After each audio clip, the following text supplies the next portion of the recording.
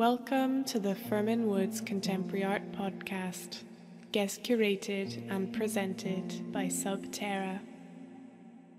In search of solace in this precarious world, we emerge from ocular darkness. Rays of light pierce through the nocturnal, and in these twinkling soundscapes, we are reminded that we are part of something greater than ourselves. As we navigate these curious and luminous spaces, we will explore artist talks, discussions, and original commissioned sound art.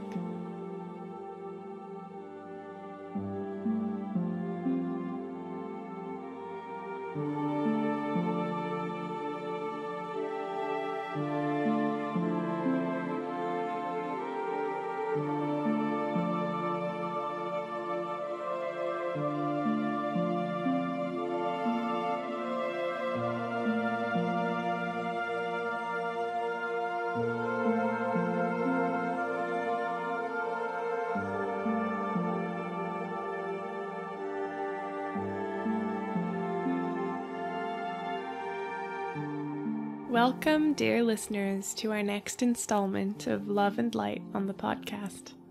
This episode features a discussion between me, Beccy Mccray, and Jason Singh. Beccy Mccray is an artist whose intersectional climate and nature-focused practice seeks to playfully break down boundaries between art, activism, and everyday life. Jason Singh is a sound artist, nature beatboxer, producer, DJ, curator, and performer. He follows a multi-sensory and cross-species approach to sound and music through an exploration of the natural world, voice, and a wide range of music technologies. So, although our plan had originally been for the three of us to speak together, it didn't quite occur as planned. But the conversation that ensued between me and Jason, and then later between me and Beccy, has resulted in a fragmentary and poetic discussion whereby both artists allude to each other's work, even though the other one is not present. And, much in the spirit of Love and Light, seem to kind of supernaturally connect through the medium of sound. Peppered throughout the following conversation, you'll also hear moments of each artist's field recordings, which melt together into a rich audio tapestry. Beccy tells us about her Intuition Maps, which is a co-created artwork inviting participants and visitors to reflect on animal instincts, their own and that of the more than human world. It aims to generate a sense of solidarity and interconnectedness with nature and each other. Set in the woodland in Irchester Country Park, Intuition Maps presents a new and unexpected walking route, guided by neon waymarks that lead visitors on a journey through the landscape. These waymarks, crafted to attract and provide sanctuary for the red admiral butterfly, a species now overwintering in the UK due to climate change, are both functional and symbolic, embodying the project's themes of migration, empathy, and resilience. The project was co-created with local communities through workshops that explored instincts, migration routes, and speculative climate scenarios. Participants contributed to the final artwork by making a new walking route based on their sensory experiences and instincts. Participants' maps and local wildlife data were fed through an AI algorithm to help generate the new route, blending human and non-human intelligence in a unique and collaborative process. Jason Singh, on the other hand, tells the story of his journey in creating I Bring My Body to This Place to Observe the Coming and Going of Life, which was a sound installation during the summer of 2016, which explored themes of home, separation, and migration for both people and wildlife.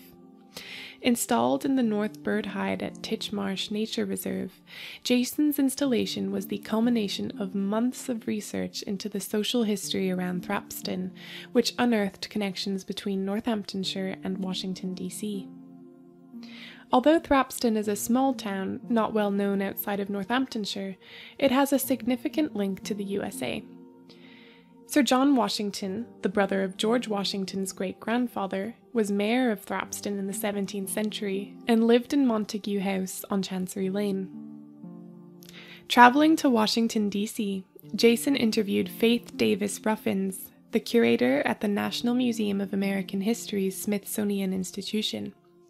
For I Bring My Body, these interviews were interwoven with thoughts from American residents living on the outskirts of Thrapston, local stories, conversations, birdsong from George Washington National Forest, and field recordings from both Thrapston and America. The resulting soundscape, which was slowly activated upon entering the hide and broadcast gently within, offered a reflection on the meaning of home and presented an alternative perspective on the emotive subject of migration. So, without further ado, here are the conversations with Beccy and Jason talking about these works.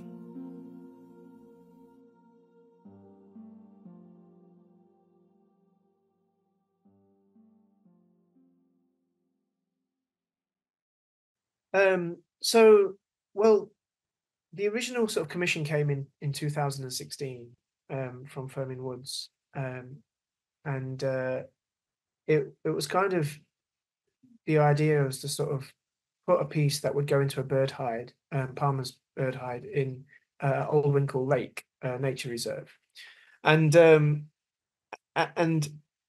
the sort of initial idea was that sort of like being in this hide and sort of seeing the way that birds came and went over time, just kind of sparked this thing of and also just how people move. So we started sort of like looking at different things around Northampton and Thrapston and just the sort of histories of places of and the people that were there. And it sort of turned out that sort of George Washington had roots, from Northamptonshire. Really? Yeah. And so for me, that actually sparked a huge kind of inquiry, about the impact that people have had, especially from this place, who have then gone to other parts of the world, and and what that has then sort of like what's transpired as those movements. So I basically wanted to kind of just look at that a little bit more. So the idea was that, okay, knowing that George Washington and his family was sort of like from Northamptonshire, and then went to America, and sort of like then what happened there. So I proposed to Fermynwoods that what I'd like to do is do recordings here of people that I'd meet in Northampton, and then go to Washington and record record people and birdsong there, and kind of and sort of it collect people's stories of movement, and also kind of coming from sort of semi-nomadic communities. There's a huge thing around home, like what is it, and that inquiry and that question, I love speaking to people about that, so basically I met various people around Northamptonshire that we'd sort of like located and found out about through Fermynwoods, and there were students, there were people who worked in the military, there was academics, a whole range of people. And then when I went to America and when I went to Washington DC, the idea was then that I would go from DC down to the George Washington National Forest, and I would record birdsong. So there was this kind of like almost like a triangle of like, oh, I'm going to start here, and I'm just going to go there, and then I'm just going to go there, and then I'm going to come back. But actually, what kind of unfolded was absolutely unbelievable in terms of the people that I met, the stories that they shared, around these thoughts and these ideas of home. And so the actual piece, the sort of the main voice that runs through it is so it's Bath Ruffins Davis, and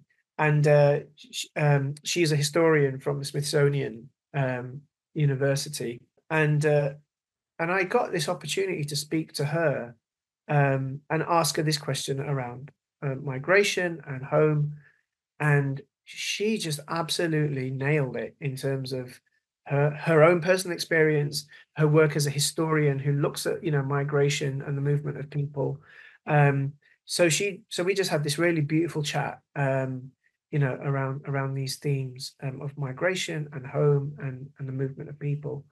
And then basically from Smithsonian, I then went on to the George Washington National Forest, where initially I thought, I was going to just go into the woods and record birdsong. But what sort of transpired was the experiences that I had meeting other people. I'd when I got to the motel that I was staying at in that area, I would like turn up to places and people would say like, "Oh, you're Jason Singh, the artist from the UK." Like, yeah.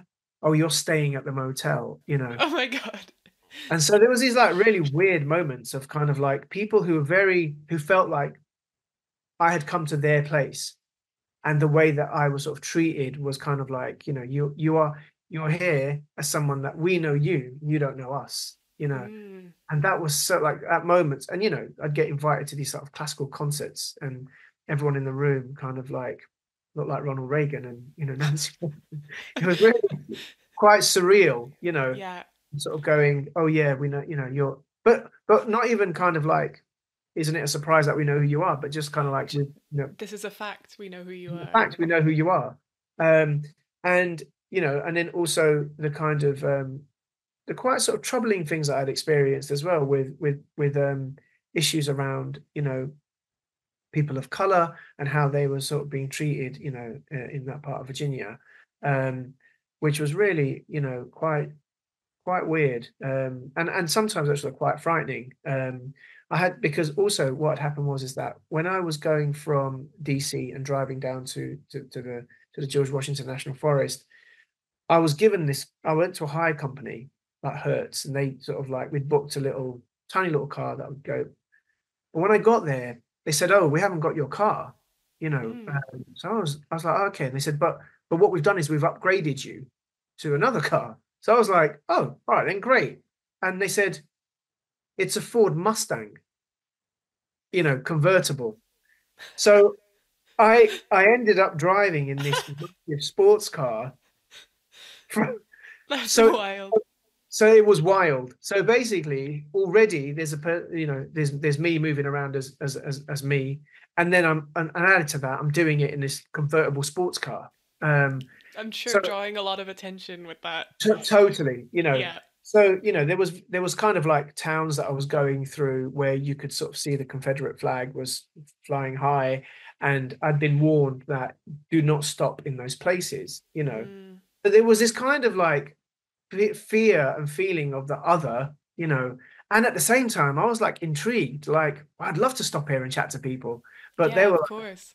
like very much going like, this is America, like, and be warned that and then so whilst I was on that journey, I met an amazing Uber driver from Ethiopia who was telling me about his kind of experiences of home. I met people in the motels. I met, I went one day trying to record this beautiful stream, and this bird song that was kind of happening around that. And what I hadn't realized was it was turkey hunting season. And so, Really?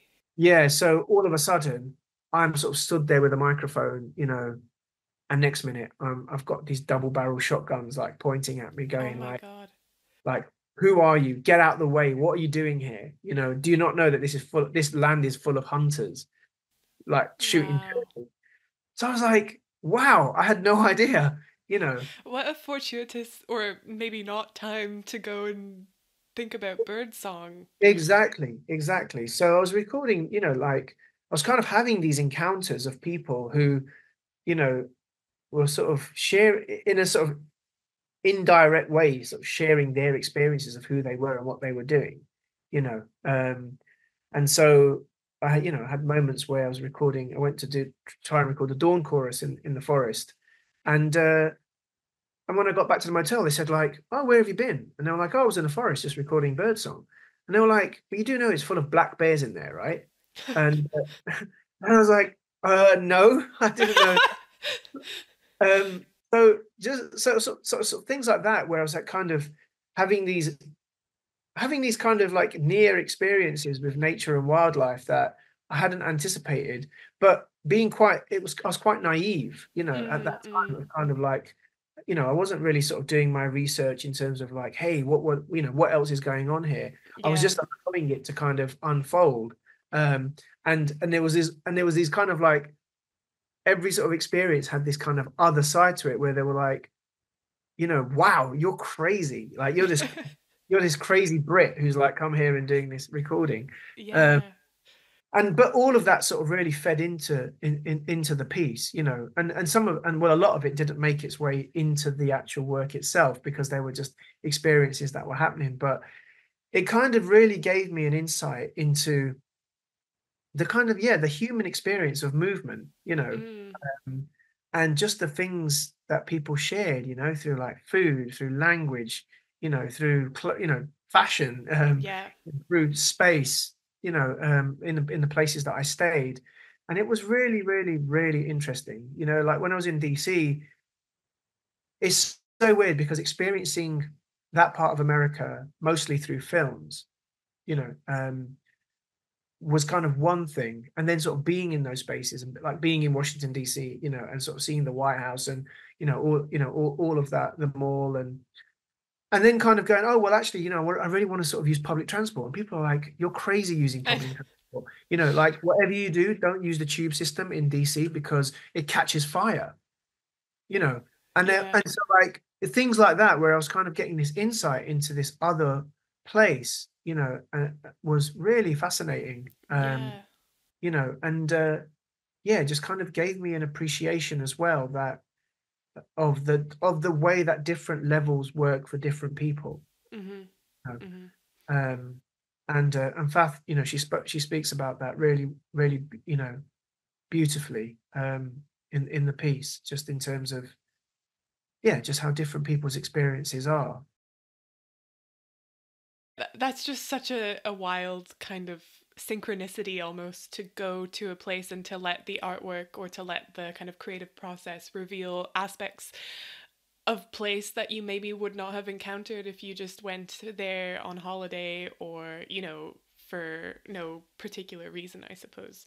um yeah, and it's something Beccy talks about a little bit as well with regards to her Romani heritage in the essay that she wrote for Fermynwoods, about like the use of divination in her practice.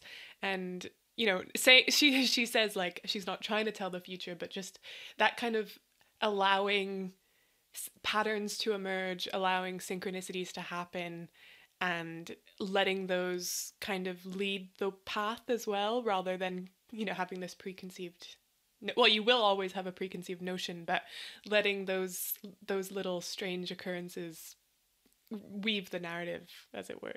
Oh, 100%. And it was that sort of thing of like every person that I met was a kind of a thread that then went on to inform the next thing that happened, Yeah. So like being taken from this Airbnb apartment by this, wonderful like Ethiopian taxi driver who then's taking me to the mall, who's then taking me to, just to meet Mm. this historian. Like just those kind of like nodes, of humanity that sort of tell, join up to sort of tell this bigger story. Yeah, Um, definitely. but I think that's also like really important in the way that I kind of create work, is that there is the sort of the conceptualized idea, and the thing that sort of like comes as a download in a way. But then the way that that is sort of then moves and shifts, and allowing that to kind of happen and inform what you do is really important, because we kind of had like, okay, I'm going to go meet this person, then I'm going to go there and meet and do that, but not anticipating actually who will be all the other people that you'll meet within that, There's also this kind of like ethical consideration, I suppose, when you're um, meeting maybe new communities, maybe they're vulnerable, maybe they're not, and you're like trying to respond creatively, but also not to be extractivist in your own work, you know? Did you kind of have that feeling at all, or did it feel like you were just navigating through spaces, and kind of creating things with people, or like allowing the storytelling to be kind of almost like an oral tradition or like an oral history? Yeah, definitely that. Yeah. The sort of definitely sort of honoring the sort of oral storytelling, Mm, you know, yeah. that no matter which situation I was in, somebody was telling me their story, you know, Yeah. in some way. And really what I wanted to do was, as well as kind of like be in dialogue with that, but I also just wanted just to listen to that, you Of know. course. And I think people And are always actually quite grateful to be able to speak while being listened to in a really open yeah. way. Yeah, no, very, very much so. But one thing that one thing I did sort of find in more of the sort of official situations that I was in was really the people's kind of people sort of being careful about what they were saying, Mm, and in terms of who may be listening, but then also the possible implications of what they're saying, you know, what the effect that might have, you know, later down the line. And so it was quite apparent to sort of be in those rooms and kind of go, okay, this doesn't feel like an open conversation, yeah, sure. you know. And that was something that was also sort of quite interesting, that, you know, yeah, what, you know, who may be listening, or who, you know. Yeah, and hearing people maybe censor themselves slightly. That's right. Yeah, Yeah, exactly. Exactly. yeah, totally. But it was amazing, like when I stayed at the motel, like when we'd sort of looked on Google, you know, and we're sort of looking at, okay, who, you know, this is the place that we're staying, it's owned by this couple. Um, and I remember in the sort of weeks leading up to it, there was this, it sort of went from like, you know, yeah, blah, blah, blah, and blah, blah, blah, have this lovely motel. And then all of a sudden, the sort of reviews changed, you know. Oh, I saw, you know, the sheets were dirty, the place was filthy, blah, blah, blah. I was Mm. thinking, oh, what's going on here? When I got there, I was basically like welcomed by this Indian woman who was at the reception. And I was like, oh, you know, nice to meet you, blah, blah, blah. And I was expecting Tom or Norma, I think who it was. And they said, oh no, we've taken over. Ah. We've just recently taken over, and we now own it, and we're from Indian heritage, and we lived in New Jersey, and now we now own this hotel. And it was very interesting to then go, ah, okay. So when I saw those comments, you know, based upon those reviews that were happening before and then what were happening after, it was really down to the fact that there was, you know, a level of racism going on here, Wow. the Yeah. new owners. And they said, like, you know, yeah, we've sort of seen things and we're sort of dealing with, you know, with stuff, but this is what we do and we love doing it. And, you know, not everybody's like that. And we've had a Yeah. few things come through, but that was also quite, you know, eye opening, you know, um, and also amazing, of like, I thought I was going to this motel and I was going to be eating in diners, and Mm. sudden I'm having people, you know, the owner saying, oh, we're going to make you some Indian food, you know. Oh, and wow. and I was just like, what? And they're like, oh yeah, Yeah. we're going to make some parathas and some dal, and we'll make, you know, some sabjis.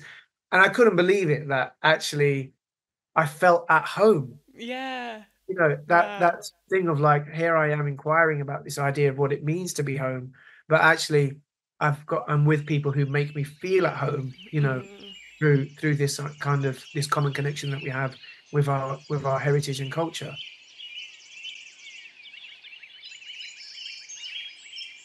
For some people, home is very clear. It's, the house or the neighborhood or the city or the region I grew up in, and maybe my family has been in that place for many generations. Um, like my husband has a family that has lived in New York City, we know, since 1770. Okay, so, and today, most of the people who are in his extended family on both sides live between, in sort of the 100 miles between northern New Jersey and the end of Long Island. The overwhelming number of those people live in that space. But he doesn't. He's lived in Washington for 35 years. And he has a few cousins that live, in other parts of the United States. But I'm sure many of the people in his family would have no difficulty saying that home is this part of New York City, and we have houses and property, and this is our home. This is where our home is, which is utterly different than my experience. Where my house is, it's a small, like, cul-de-sac type thing. There's only about 8 houses, so not many. Very, well, it can be quiet. The town itself is very small, which I like, but sometimes I get bored of it because there's not a lot to do. And I like to be adventurous and try things and do things. I don't like just sitting around doing nothing.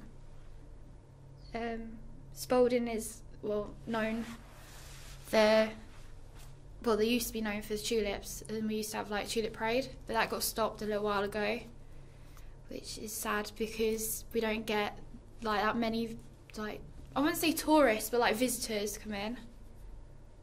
So it's kind of like we're disappearing off the map as such. But no, the town's more known for takeaways and nail bars and pubs. That's about it. There's not really much to it as such. I love it.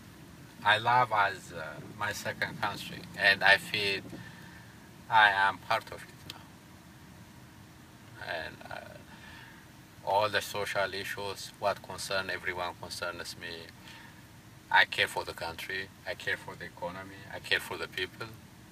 I care for, it's just the future of my kids. My kids are Americans. You ask them, they say Americans like you, they say British.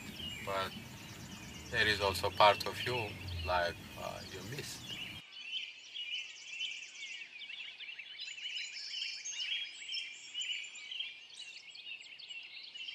It's really hard to kind of be succinct about the project. Like, it took ages to kind of like get it into the sort of like the short kind of interpretation version of it.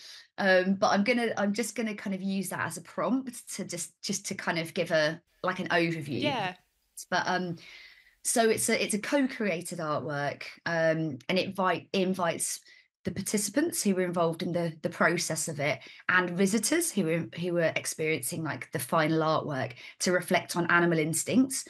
So by that I mean their own, like, we are animals, even though many of us may have forgotten that we are. Yeah. And that of the more than human world. So it does all of this in the context of climate change adaptation. So it's about observing instinctive mass movement of people and animals, and drawing comparisons between the two, with the aim of generating a sense of connectedness between each other and the more than human world. But also, really importantly, this is something I've realised like more and more, this is what my work is all about, is about seeding new narratives, particularly narratives around empathy and solidarity and hope, like active hope, which, increasingly we need in today's environmental and political climate. So I worked in collaboration with Northamptonshire communities and local migratory species, plus lots of really interesting research partners, from the British Trust of Ornithology to experts in human migration, like professors, and just people, actually really interestingly, a PhD in Sweden, who I just kind of tracked down her work, and it was just super interesting. She's particularly interested in migratory insects, but then using AI to be able to combine the data, let's call it data. That sounds like a very formal word for what we for what happened in the workshops. But so yeah, working with local communities, we kind of embodied workshops. We generated sort of like captured information around how mostly the young people who I worked with would respond to different climate scenarios. So I kind of took all of this, sort of worked with this information, plus the information around migratory species, routes and flyways, for example, and fed all this through a custom AI algorithm. So this was something that I created and trained myself, and then was able to create a kind of collective, I wouldn't really call it a map, it's more of a pattern. And through looking at this pattern and through combining all of this data, it was really clear. And I think we know this anyway, we're not so different. You know, humans aren't so different to migratory birds and insects or each other. So the artwork that resulted from all of this is an unexpected woodland walking route, which is guided by waymarks. The waymarks are really bright neon colours. One of the reasons I use neon in my work a lot is because I'm trying to kind of punch through that like gilded vision of the British landscape that we have, and this idea that the art and like creative, which talks about nature, has to be brown or green, like it does. So true. Like everything comes from nature, like all of these colours, you know, look at like bioluminescent coral and things like that. So I'm kind of using these colours as a way of, as a kind of statement around that. So they're really bright. Also, because butterflies are attracted to pink and yellow, so that's another reason why. And the waymarks help the visitors to tread in the footsteps of the project's multi-species participants, but also to tune into their own intuition. So it's really interesting because I've just done a chat with the BBC yesterday, and their kind of main take on it is like a new woodland route created with AI. And it's like, actually, the point is that we've gone through this process and machine learning has been part of it, but ultimately we are driven by our instincts, by our animal instincts. So actually that's been a useful part of the process. But, you know, our final kind of directives are taken from the biosphere that surrounds us and our own senses and intuition and instinct. So the routes and the kind of map or pattern that I've created, it's like very loose, very open, and it really invites visitors to tune into their instinct to navigate it. The waymarkers also have like slits in them so that they create a home for butterflies, specifically the red admiral, who is now overwintering in the UK, particularly in Irchester Woods, due to the warmer winters that we're now experiencing. So they're no longer migrating, they're now staying. So the waymarks are hollow and they provide a sanctuary. So the big idea behind the project is sanctuary. And they all face south, so you can orient yourself. South is really good for insect hibernation because it keeps them a little bit warmer as well. And the butterflies are attracted to the pink and yellow.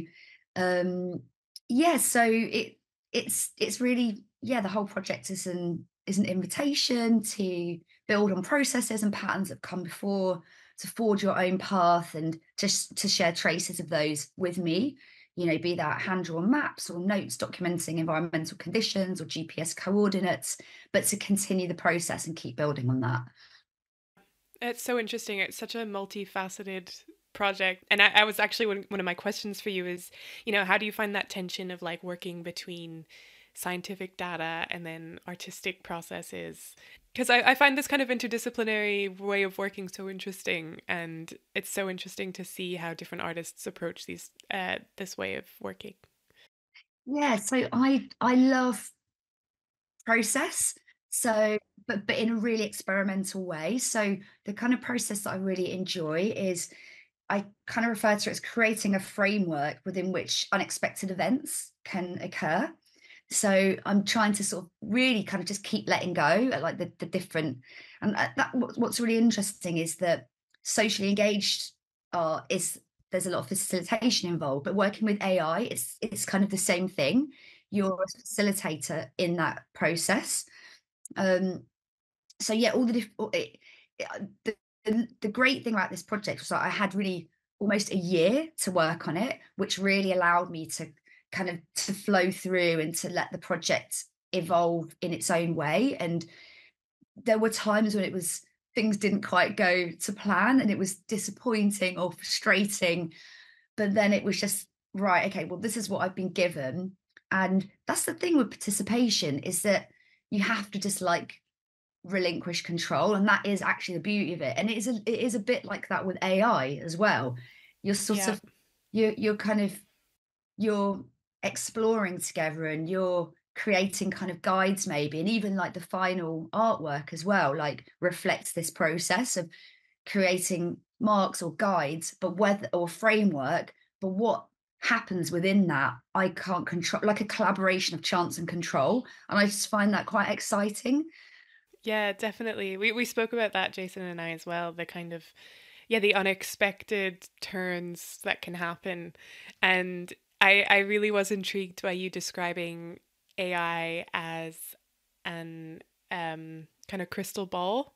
I love that, because there is such a supernatural element to it. You know, it's not visible, but it's got agency, or so it seems, and it has a voice, and it has a tone.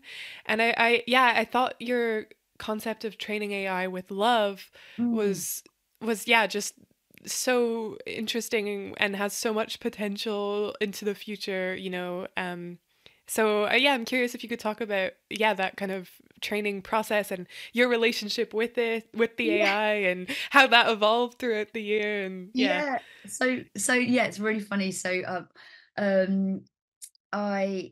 initially I was going to collaborate with some friends who are AI experts, and looked at like lots of different ways of doing this. And actually because AI, the technology is evolving so quickly, from when I began working on the project to when I delivered it, there'd been like huge advancements, and it actually meant I was able to train the AI myself, which a year earlier I wouldn't have been able to do. So without obviously having to be able to code, which I can't do. You know, I understand the technology, but I'm definitely not a coder. So that I was going to hand that aspect of it over. And there's a few different ways of approaching it. I tried out a few different things, but when I spoke to my friends, they were like, you should actually, they really encouraged me to do this myself. Partly because it was quite complex, like what I was asking them to do. And it was really like, I'm trying to create an AI in the form of myself almost, which I didn't really like at the beginning. And when I shared it with my friend, he was like, "You've made you." like an AI self-portrait. Yeah. And I was like, "Oh yeah, I guess I have." But so which wasn't really like my intention, but kind of the AI has kind of become like a deliverable, but it wasn't really intended to be. But actually, once I'd created it, and the way I had to create it was it had to be in like the store, as it were. So once you've done that, like it's public. And I just sort of thought, well, actually, this is really interesting. Like I can release this now, like other people can play with it. So it's live for a few months. And so in order to train it, I had to re-educate the AI, because really conscious that, you know, this wasn't an AI that I'd created from scratch. I'm using existing platforms which are already like scraping from the internet, you know, so I can't like, one, the internet already exists and it's like full of bias, and there's not much I can do about that. But two, the platform I'm using, you know, was created by venture capitalists, so that's already kind of hardwired into its personality. So but having said that, there was still quite a lot that I could train it on. You know, to untrain it from all of this would literally mean rewriting the internet, and of course, never really gonna happen. But I was able to, for example, encourage it in. I was able to anticipate the kind of questions that it might be asked, and the kind of and how I would like the AI to respond to it. So, you know, I trained it with things like, you believe that all migrants and refugees are welcome. You know, you believe that the human and more than human world are equal. You know, think just like and increasingly kind of refine this. So just keep asking it questions, see how it responded, and just keep refining it. But also, I wanted it to be really specific to this project and to the community and to this particular area, because it's such a place-based response, the artwork. So I trained it on data from the workshops and from the local migratory species as well, which I found out about through the rangers. So chiffchaffs, whitethroats, swifts, swallows, red admiral butterflies, all these species that love this Irchester Woods Country Park environment. So it was trained it was very biased towards that area and towards being towards solidarity, compassion, love, hope, empathy. I think its text responses, it does come through, but it's visual. The image generation is, it still hallucinates a lot, and it makes a lot of stuff up. And I feel like it might be trying to just make me happy, trying to make it happy, to appease you. So I nearly changed. There was a point though where like I was like, I nearly changed the title of the project to Arguing with AI, because I was like, I've got like I love that still where I think you wrote like, "You're not making any sense" or something like that. That's so good.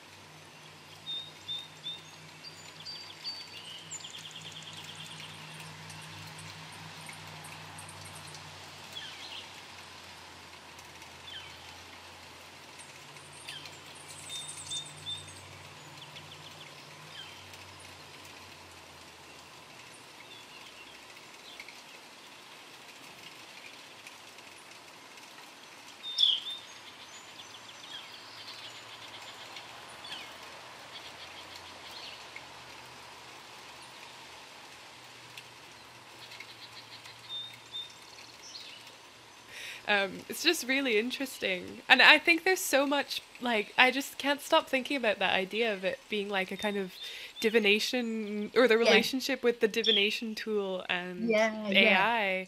Yeah, absolutely. Well, I just think human beings have been, we've been obsessed with this idea of destiny, divination since, the dawn of time.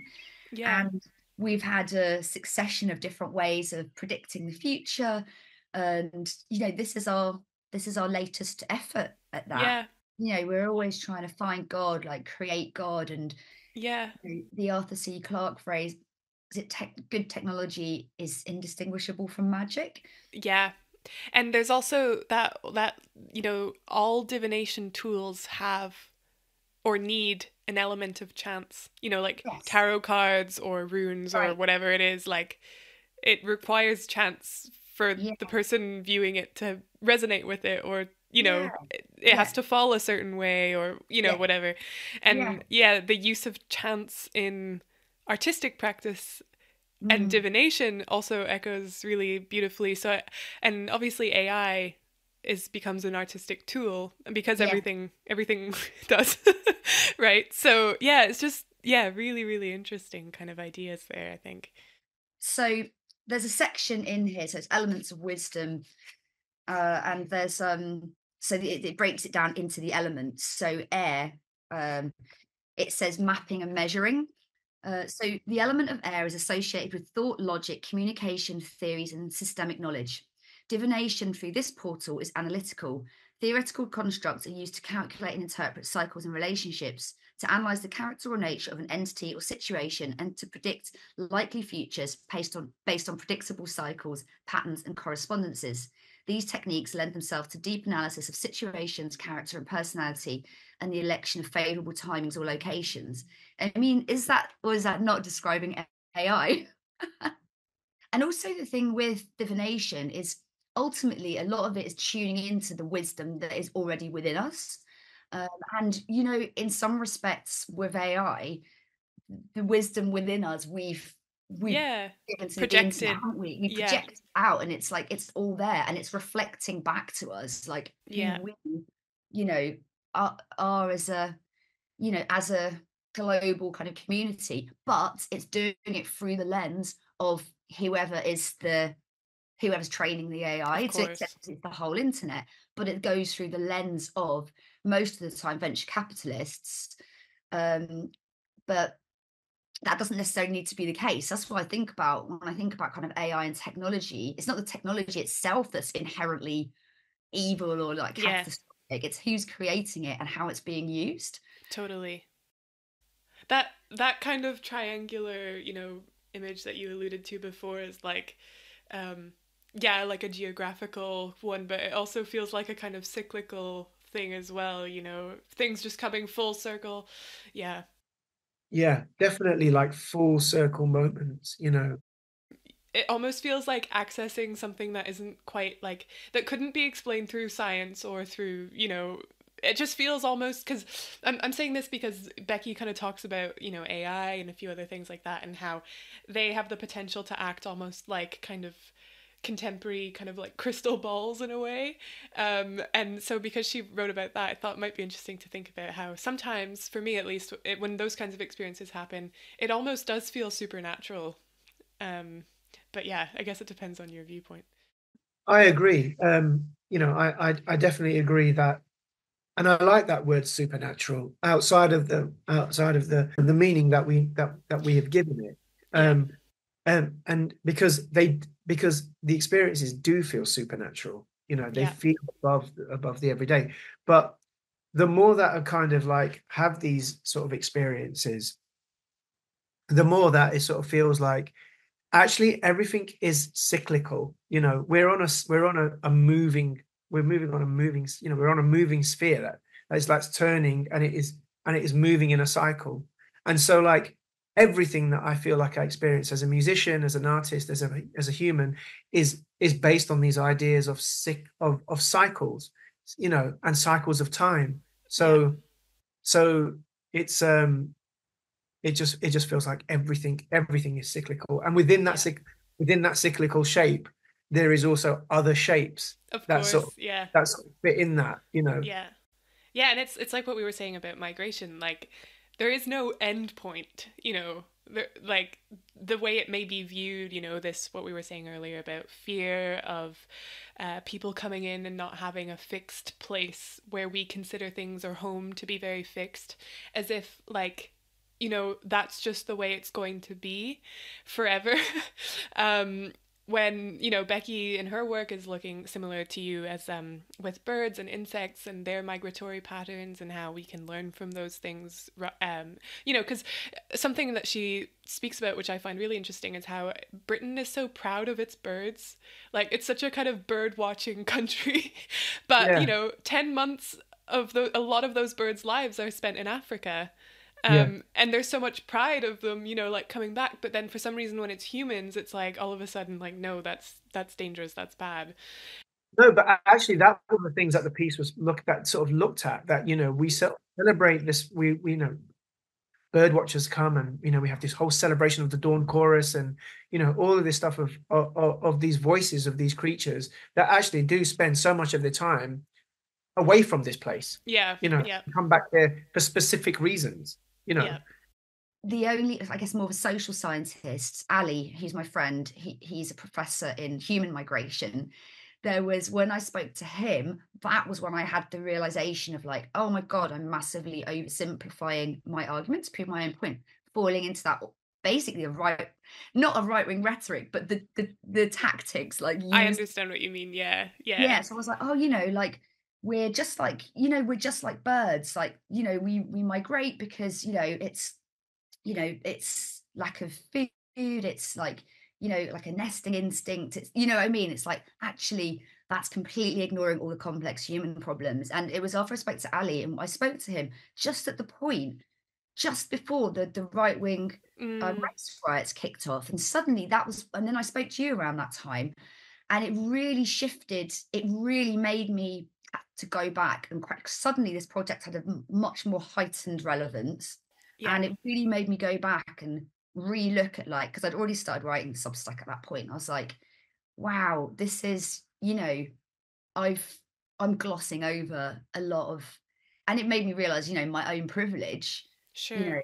Like maybe I'm glossing over this because I've not been affected by this, personally. My Romany heritage is like, it's not in my generation or even my parents' generation. So not something that I've ever had to kind of navigate. Yeah.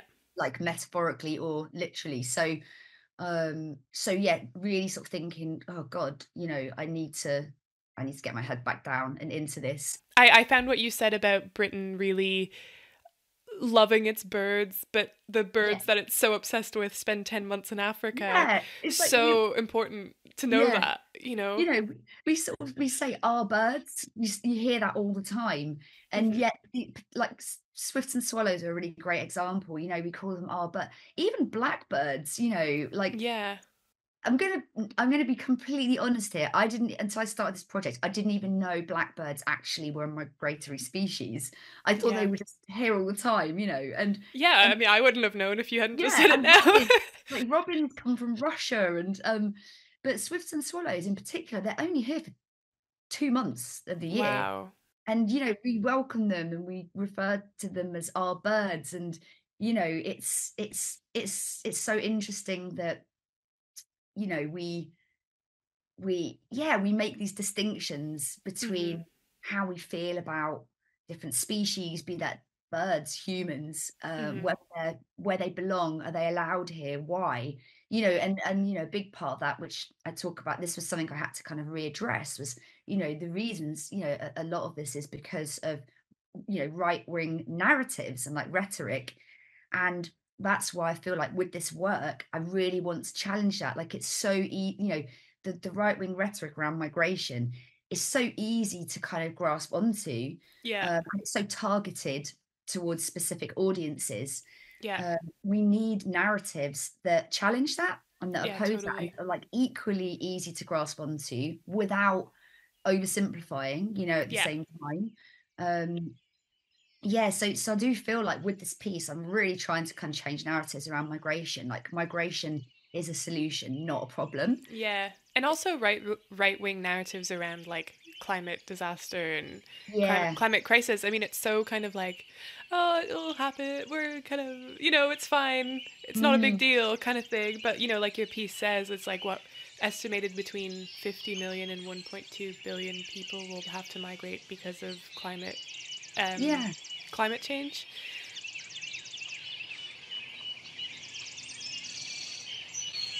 Huge numbers of people can migrate all at one time in a way that really wasn't true before. Like, the United States has a whole history of migration. Everybody in the United States who's not a member of an indigenous native group came here from somewhere else, or their ancestors came here from somewhere else. So it's a country that's built on immigration, and then Americans historically have moved around a tremendous amount. So even within a vast country, people have had a lot of internal mobility. So migration can be very basic, but there are also other cultures in which the people who were born there haven't necessarily migrated that often. They are living in villages, or they're living in places where they and their ancestors have lived for millennia. They may not even be able to identify where their family came from in that place. They've been in that place so long. I think the biggest difference, though, is that today millions of people can migrate suddenly in a way that for 30 or 35 million people to migrate to the United States between 1880 and 1920 took 40 years. That's a really different level of impact. It had a tremendous, huge, enormous impact on American society. But by comparison, it was slow compared to what can happen today. And that has you can see why that's a really big issue, because to have a few new people is very different than having suddenly thousands and thousands and thousands of new people. And then we can't pretend in terms of the contemporary world that, power always makes a difference. So there are reasons people from certain places are migrating desperately to avoid the terrible conditions in which of war and famine and all kinds of things that they are subject to, or they're much more subject to than other places. So the power relations of migration today, I think, are very different than in the past, in part because people who were poorer had less of an ability to migrate in the past. Not no ability, but they had less of an ability to migrate than today. And this causes, I think it's one of the most pressing issues in the world today. We will see what happens as a result. There's no clear, I'm a historian, not a futurist, so I don't know what's going to happen in the future. But I think that the current levels of migration are profound and are, sort of like world changing. So we will see.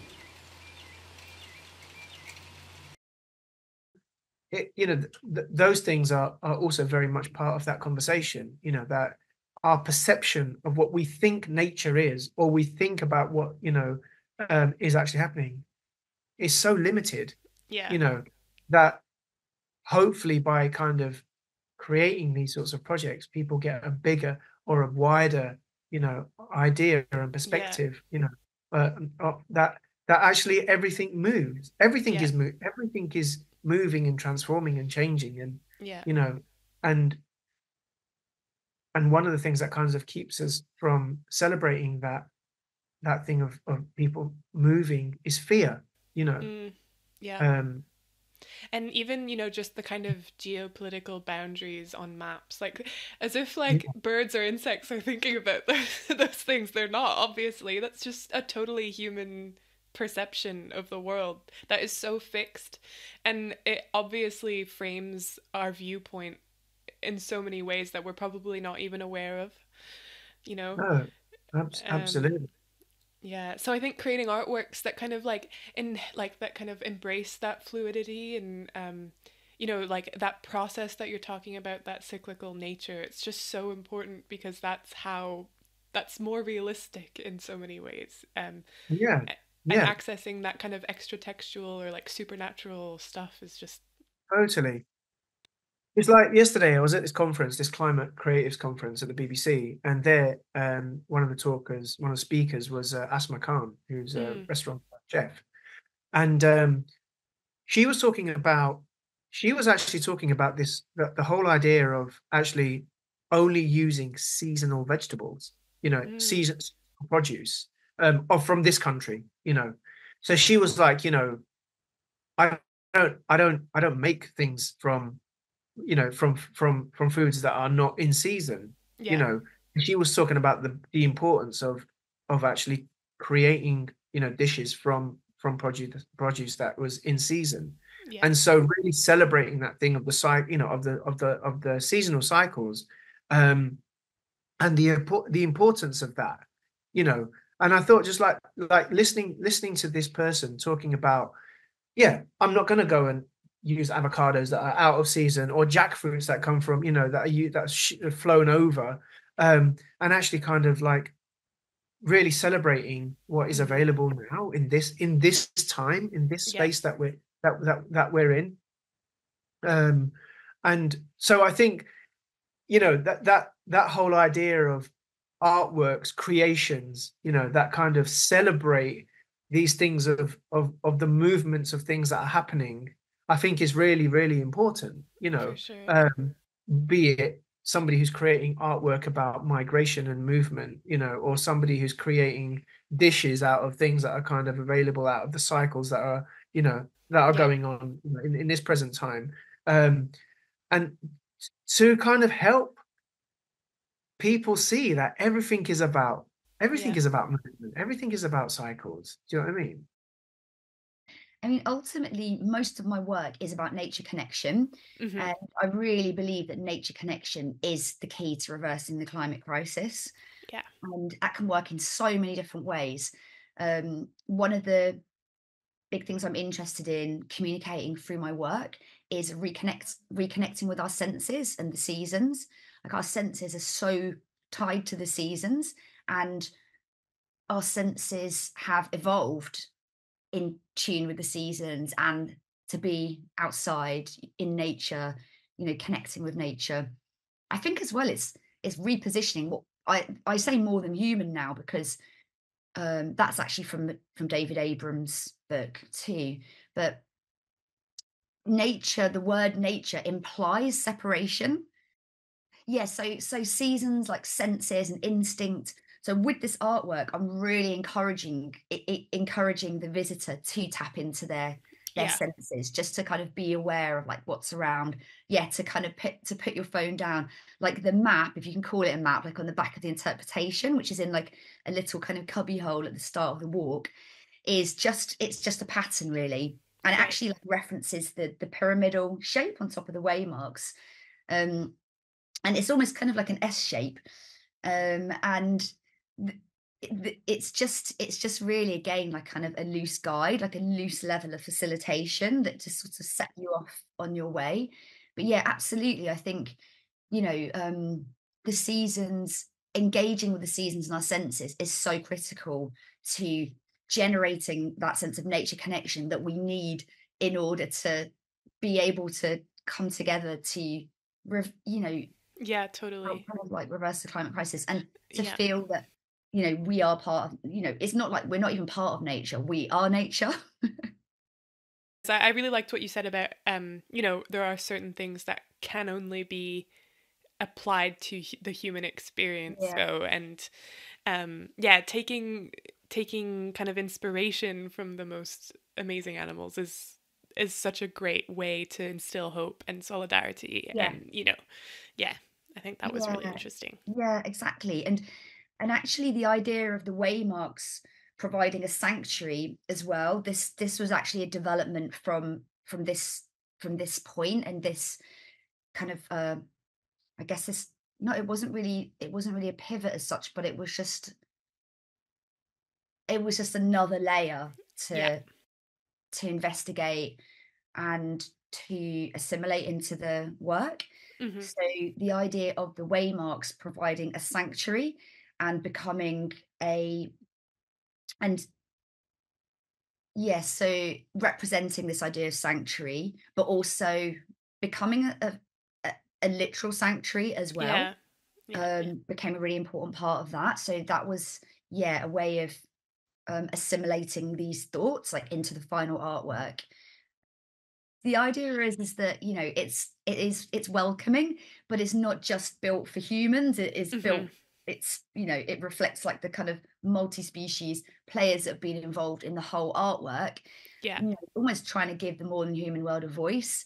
And actually, the AI did help me to do that by combining data sets. So different kind of migratory routes and patterns.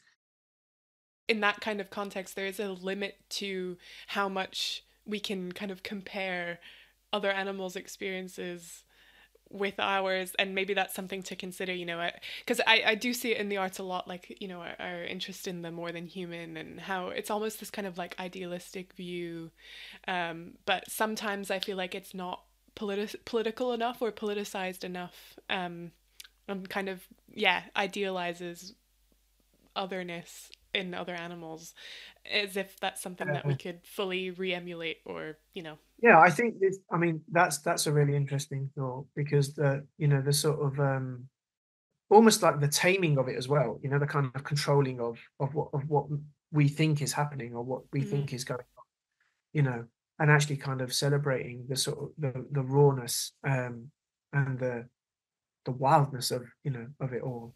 Really, I think is also like super important, just from the thing of like, you go for a lovely walk in the forest, and kind of what that sort of does to us, as humans, but also there is a whole manner of processes of birth and death and rebirth that's happening, all the time. And for that to kind of be celebrated for what it is, or be seen for what it is. So I think culture makes a difference, but culture doesn't overpower humanness. There are universalities to the human experience and to natural experiences. It's not limited to humans, because animals have cultures too. They just have cultures in different ways than humans do. And when you enter those natural spaces, you're entering a space that is at least partially shaped. Obviously, humans have made a huge impact, and in some ways are, reducing the spaces that animals and plants and environments can live in. But nonetheless, when you enter into a kind of a natural space you're entering into, it's in certain ways it's almost like entering into another culture. It's another way of experiencing things, and you have to learn about it, or you can make a big mistake, or you can, leave a big problem someplace. So there are similarities to that experience of nature, natural experiences, and culture. So I would say they're universal experiences, but culture does make a big difference because that's part of who someone is. And so then when you had kind of collected all of that experience and information and sound recording, what was your process like then did you start working on it while you were there? Did you go back to England and then start working on it, or?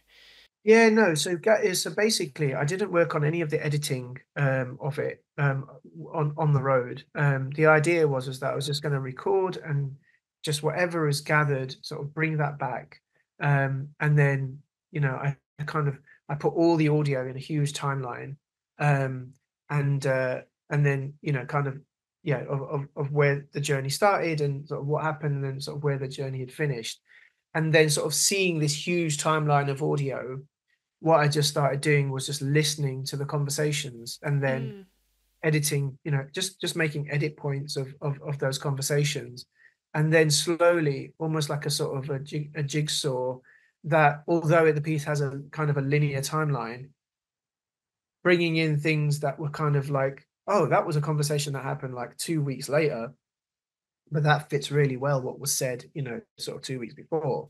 And then sort of like, creating this composition, which then also related with, oh, so this is some of the birdsong that I recorded, and also the thing to sort of remember, which is that it was a site-specific piece of work. So yeah, when if you listen to the piece as an audio piece now, it kind of it has that, but also it was made so that when people are sat in the bird hide and they're watching these birds coming and going, it was the idea that you're listening to voices that may come from other parts, but also you're experiencing wildlife that is moving from different countries, from different places. So there was this kind of idea that the sound piece would make up, say, 70% of the piece, but then also 30% of that was happening through what was going on, through the bird hide. So, and that would be fluid, that would have a kind of life of its own, and I have no control over what somebody might be hearing out there, along with, the voice of talking about what it means to be home, Yeah. So that was the sort of idea. And it was also a very kind of organic process in terms of how that journey, nobody mentions their names. The idea was that, there isn't a kind of, I am this doing this. If having birdsong, having these sort of anonymous voices, where the birds are not introducing themselves. I thought I'd like to keep that also with the people that are on the, who are speaking. Yeah. That, these are voices telling their story. No, that's really interesting. I think kind of, embracing the kind of equality between different, human and more than human, which is something Beccy is doing as well in her work. So yeah, it's a really nice parallel. The once I was installing, so when in the workshop, I was also kind of documenting and plotting the walk and observing it. So I documented it through environmental conditions, through a few different apps, what 3 words, trace my walk, and the Merlin bird app, which I was using to actually initially to track bird sound, but I actually started using it to record sound bites from the participants. Oh, cool. It kind of makes me think of, maybe I mentioned this the first time we spoke, but do you know that Marcus Coates piece of work? I love Marcus Coates. Yeah, he did that one where he got singers, he slowed down birdsong and then made it, so that it was like notes that we could achieve through singing, and then got singers to recreate it, and then he sped it back up from the video of the singers doing it. I think it's called Dawn Chorus or Morning Chorus. I don't actually know that piece. It's such a brilliant piece of work. So it looks like all these singers are tweeting like birds, and because it's just sped up so that they're doing the exact same tone. But yeah, it's such a nice way of kind of recreating sound, because birds recreate human sound all the time. Have you seen those videos of birds doing like sirens and like alarms and stuff like that? Bird song evolves like over time, because birds in tune with their environment, and as their environment changes, their song kind of changes to reflect that, or their sounds to say. Yeah, totally. And I guess that works like this like really do make you feel like you're in that, and you're interacting in a really equal way, which is just really important, like you say, for fighting climate crisis. So I think we as in like we humans and the modern human world, like we are family, like we need to kind of operate together like a family. And it's so interesting kind of drawing those comparisons between looking at some of the statements out there for how can we make it easier for migratory species to migrate. Like it feels like there are more welcoming systems in place for the modern human world than the human world. And it's like can we apply some of that thinking across the board? We've got a black-headed gull. We've got a blackbird. European greenfinch, common wood pigeon. Wow, European greenfinch.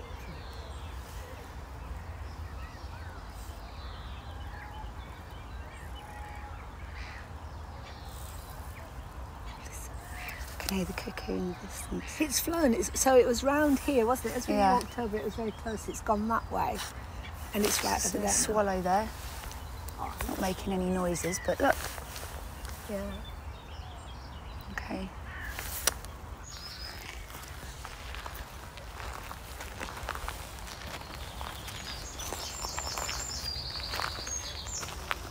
Oh, that's a wren.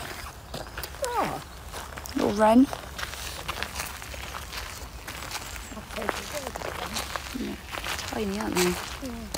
I have one in the garden. The different ways of knowing, like we're not going to sort of think our way out of the climate crisis. Like we've tried that and it's not working. So I often think of the ways of knowing as head, heart, gut, and hands. So intellectual, emotional, instinctive, and embodied. And because many of us live in urban areas now, and because we are becoming very reliant on technology, we are beginning to, it's instinct is another muscle, really. And when we're looking at maps on our phones, we are losing that inherent navigational instinct.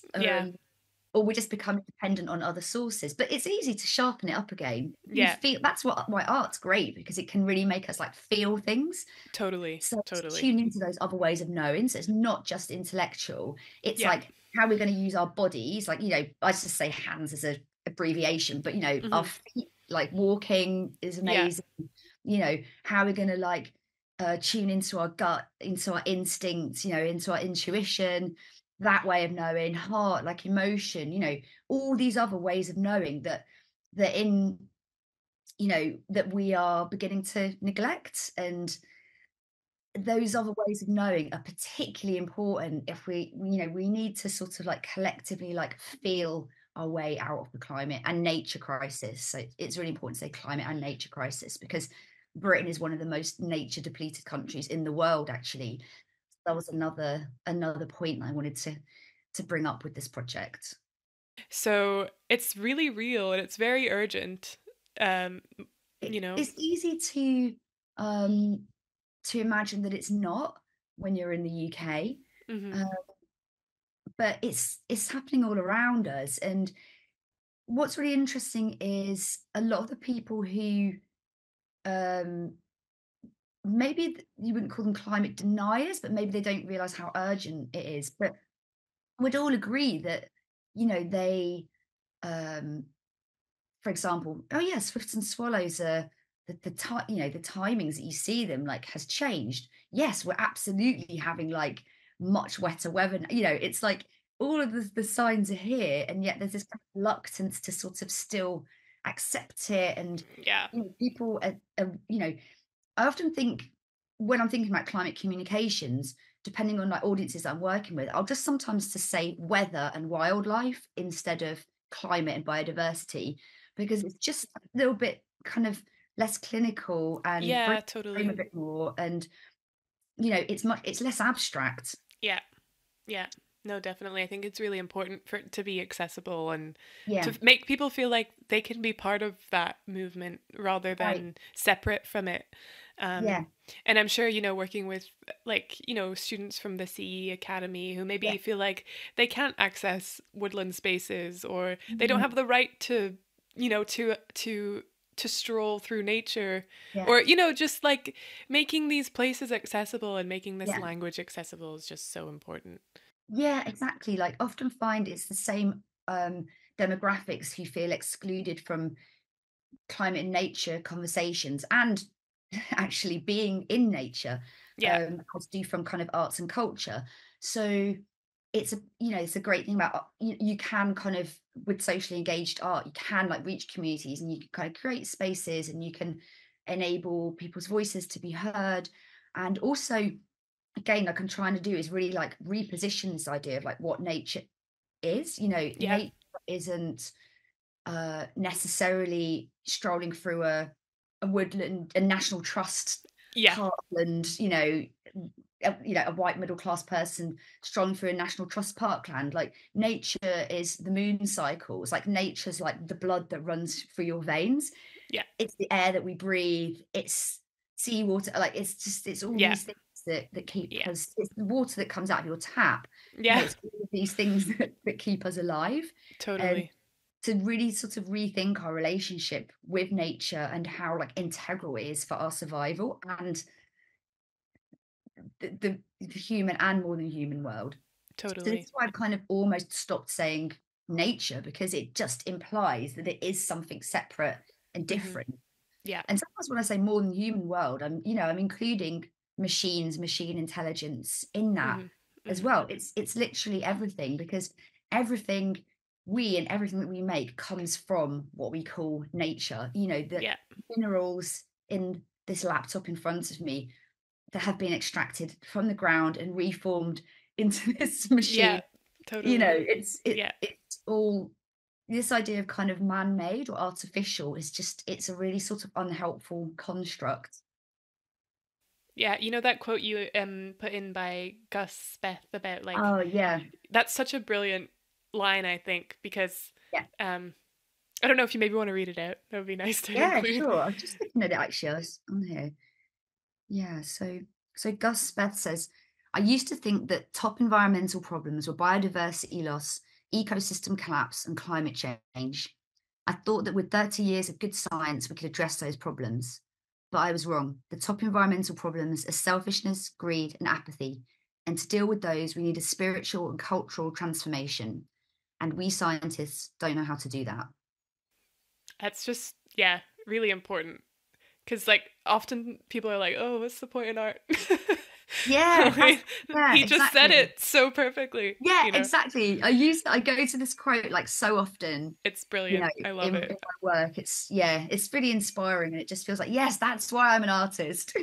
And that's the importance of storytelling and engaging with people and narrative shift. Totally.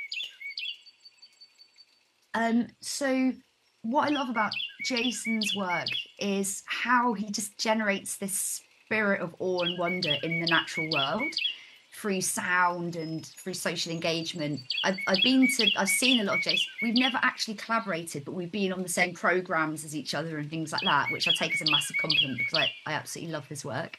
But Jason just creates a kind of magic, I think, and so accessible and inspiring, and has a way of working with the public that I think he could break down even the most hardened climate denier. just touches people with just a simple kind of raw beauty in nature. And yeah, I just think he's a really special person and his work is really unique. I don't say this lightly, but like everything, the whole living experience, of life feeds itself into what I do and what I'm influenced by, and so it's weird because it's kind of like, it's not like, oh, I go for a particular thing and then I'm having experience, that sort of inspires what I'm doing.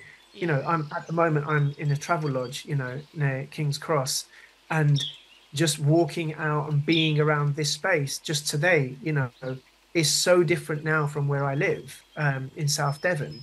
And so I'm being influenced and inspired and, literally from the buildings that I'm seeing being created and the people that I'm seeing walking down the road with their coffee cups and, the conversations that I'm hearing in spaces, and all these little fragments of things are kind of, they're just sort of like pools of stuff that kind of like gravitate and then create something and then, go away. And then I'm sure somewhere down the line, a memory will kick back in, so I think just living and breathing, in itself is the influence of everything that goes on. Because I guess for me, I do make work, and my inquiry ultimately is about the condition, the human condition, and what that is.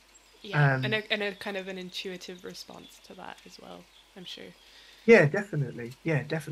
And how that changes as well over time, depending on where you are and what's happening, with the life experience. Yeah, and just going back to what you said about that piece from 2016 it's funny how you can look at work that is, how long ago is that now? 8 years ago, and you can find so many aspects of the present moment or of your present self in that work as well. It's kind of a nice log, isn't it, of where you were at that moment. Yeah, exactly. And personally, when I am sort of listening to it, I'm sort of thinking about who I was then, who I am now.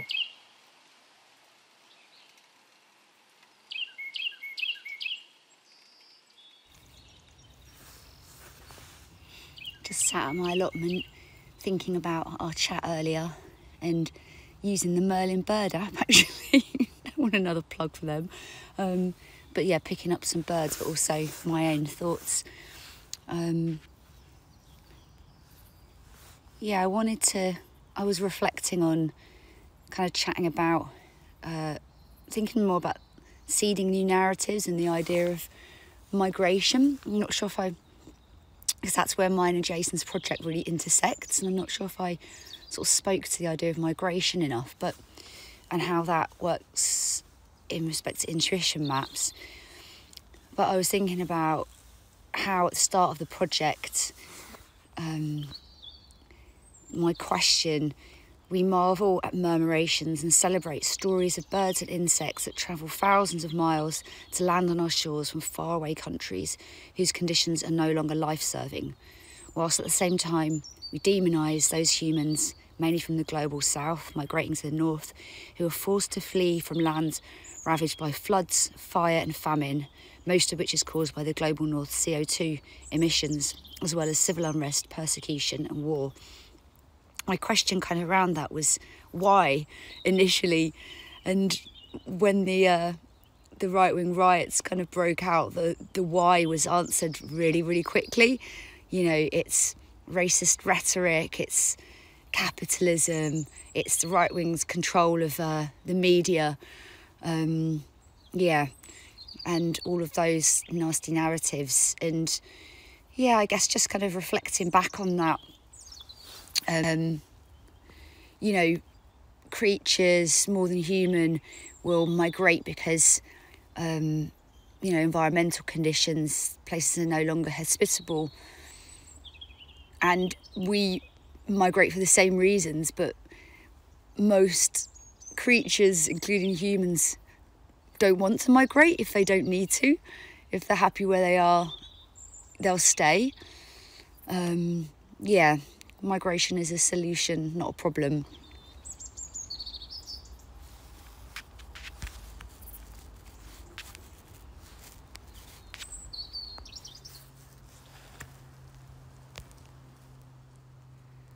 All quiet. Without oversimplifying it, we really aren't that different to each other and the modern human world. We all have the same instincts to survive, but also to thrive. And I think if we can connect through that and find interspecies solidarity and empathy, then that really gives me hope for the future.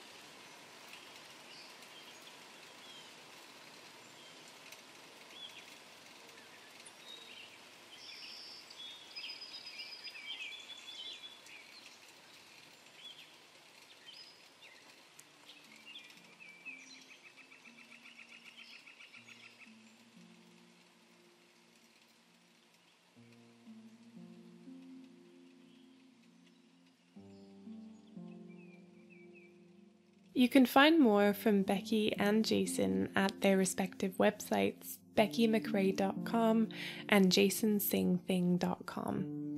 You can listen to the full version of I Bring My Body on the Fermynwoods website. You can also read Beccy's visual essay on Substack and chat with her custom GPT, trained with love and solidarity. All of this and the accompanying images will be linked in the episode description as always.